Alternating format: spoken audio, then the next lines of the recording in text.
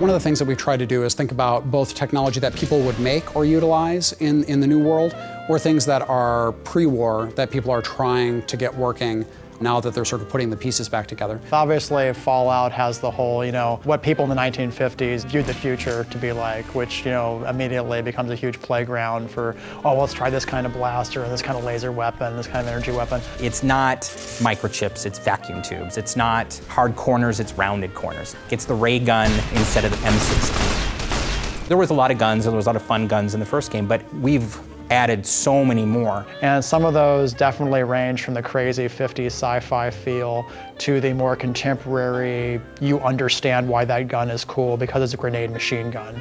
And you understand the machine gun that shoots grenades.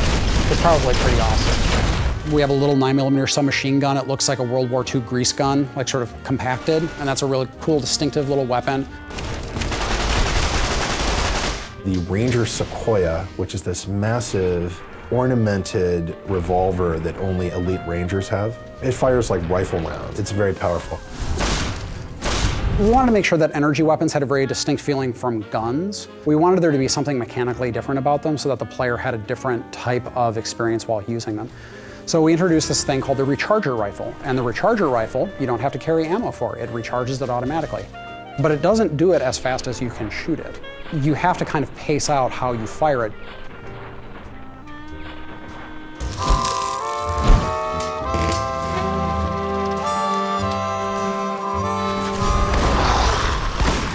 Our audio designers have put a lot of effort into sort of changing the sound. Part of it is because our environments are so open and there's so much desert involved, they wanted to make sure that they had distant sounds and close sounds. What we do is we take the Fallout 3 weapon assets and we have repurposed them so that they sound a little more like they're in the environment of Fallout New Vegas. So you hear the rapport of the sound bouncing off from different spaces and in the mountains in the background and all that. We're working with Enon Zur again, and Enon was really excited about the sort of shift in locations. I feel that going on this game was sort of like a coming back experience, but also a whole new one.